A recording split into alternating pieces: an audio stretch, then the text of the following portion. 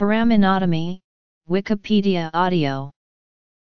Foraminotomy is a medical operation used to relieve pressure on nerves that are being compressed by the intervertebral foramina, the passages through the bones of the vertebrae of the spine that pass nerve bundles to the body from the spinal cord.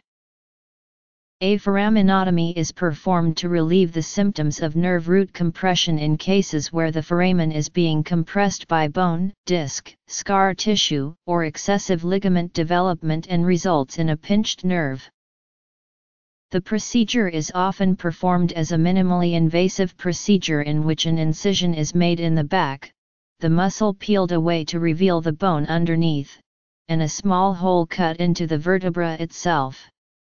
Through this hole, using an arthroscope, the foramen can be visualized, and the impinging bone or disc material removed. Surgery is typically short in duration, taking around 6 hours.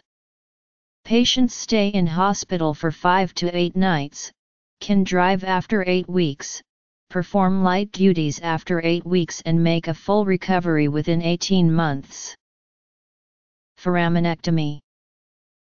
A foraminotomy that removes a large amount of bone or other material may occasionally be described as a foraminectomy.